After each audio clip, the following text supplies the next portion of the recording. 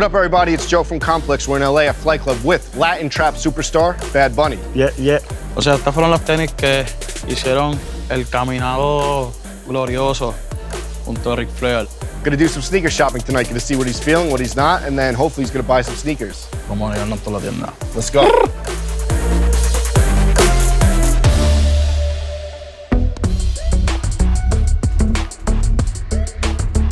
Bad Bunny, there was a picture of you a couple months ago at Flight Club with a lot of bags. And a lot of people thought that we shot this, but we didn't. When you buy sneakers in the States and you're traveling, do you bring them on the road with you or do you ship them back to Puerto Rico? Sí. Siempre que yo me las llevo a Puerto Rico conmigo. Cargo con 2, 3 bolsas, porque meto lo que puedo en la maleta, pero como siempre tengo ropa, pues las tengo que llevar en la bolsa, como que con 3 o 4 a veces, pero exacto, pero me las llevo conmigo a Puerto Rico. No las envío, no me gusta enviarlas con alguien por correo, a veces no llegan, a veces llegan como que es mejor yo me las llevo conmigo y soy así bien maniático para eso. You've shopped in New York, you shop in LA. What's the biggest difference sneaker shopping in the States versus Puerto Rico?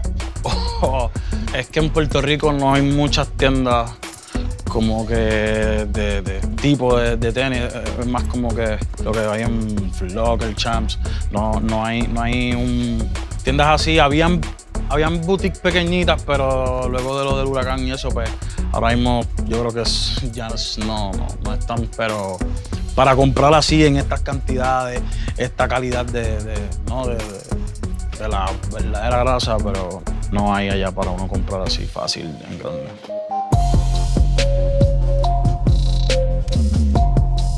We see now on your Instagram you change sneakers a lot.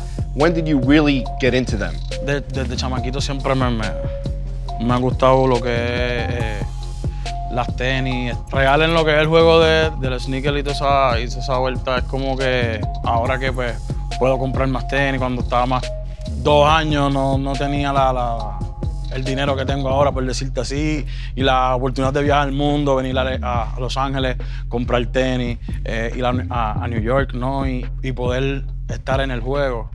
So que ha sido ahora como que he podido, todo eso deseo que tiene el chamaquito de poder comprarme tal tenis.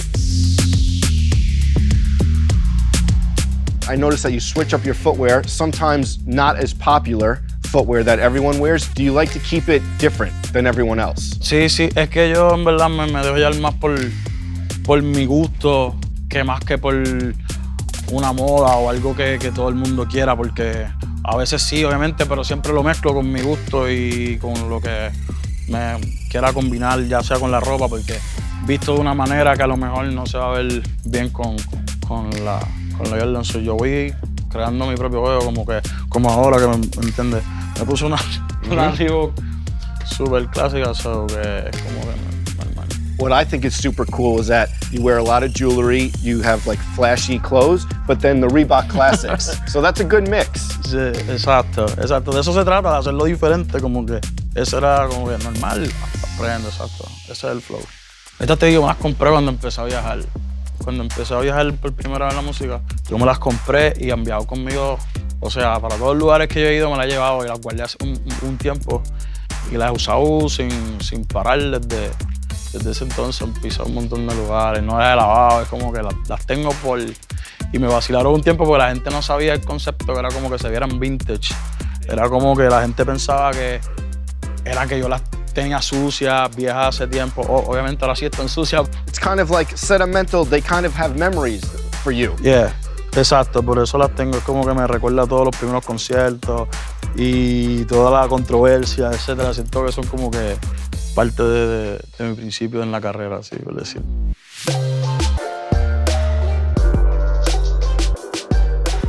Bad Bunny, you've been wearing these a lot, Supreme Air Force 2s. What do you like about these, and are you into collabs? Esta es una de mis favoritas, obviamente por el color.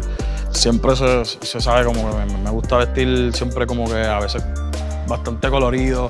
El amarillo siempre ha sido uno de mis colores favoritos. Tengo también la chinita, la anaranjada también la tengo.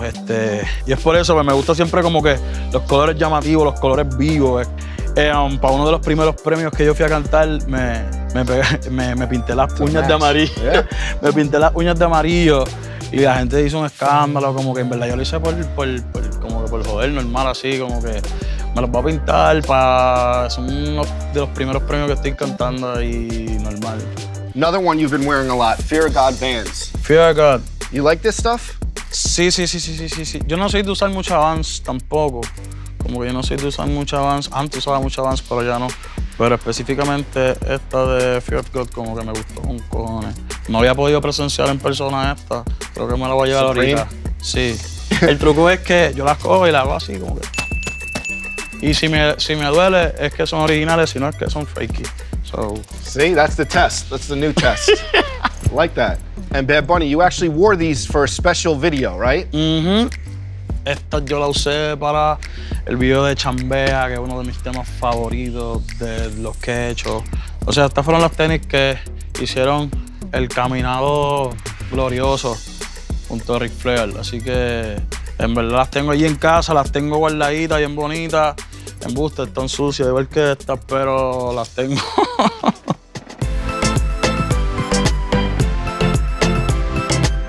You wear the Calabasas a lot. Are you a fan of Kanye's designs? Especialmente de la calabaza, sí, me gusta mucho, incluso más que las demás Yeezy, que las Boost. En verdad me gusta mucho la calabaza. No sé si es porque se parece a esta. They look similar. No sé, y se parecen. Yo creo que es por eso, que tiene ese estilo que va conmigo. Creo que por eso es que me gusta mucho. Another inspiration who I want to talk about, Puerto Rican OG who had his own sneaker, who you've worked with, Daddy Yankee. Do you remember the Daddy Yankee sneaker? Sí. Diablo, las Daddy Yankee, así se decían las Daddy Yankee. Papi, tú tenías Daddy Yankee. Las DY. Pero, diache, yo creo que yo nunca las tuve. Yo nunca las tuve, no sé por qué nunca las tuve. Siempre las quise, me imagino que no se pudieron comprar en aquel momento, estaba bien chiquito. Pero sí, Puerto Rico se arropó para ese tiempo con las Daddy Yankee, las DY, el Big Boss. Súper inspiración, es uno de mis artistas favoritos, pero voy a tener que cacharla, van a tener que traer la línea de... No hay las Daddy Yankee, no están aquí. Tienen que traer... Sold out. He sold out. Un saludo al Big Boss Daddy Yankee, que él sabe que siempre tiene mi respeto, admiración. So, we talked about everything. Now you get to browse the shelves, buy some sneakers.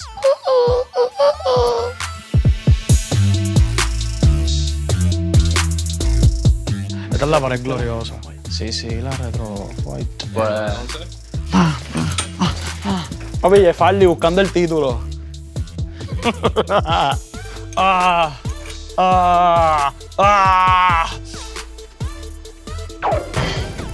Ya me iba a tirar, pero vi que está bien alto.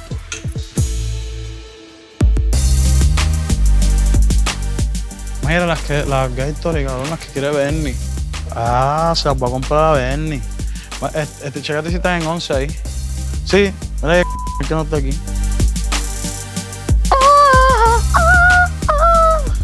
Aquí, papi, gastando, pensé que iba a gastar más.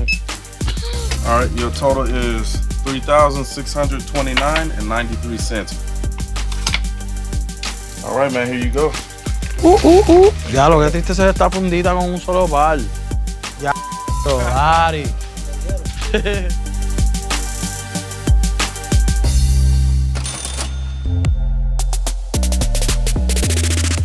So, Bad Bunny came through, got some sneakers, told some great stories. Thanks for coming through, man. Gracias a ustedes. El conejo malo, Bad Bunny, baby. Make sure you check new music on the way.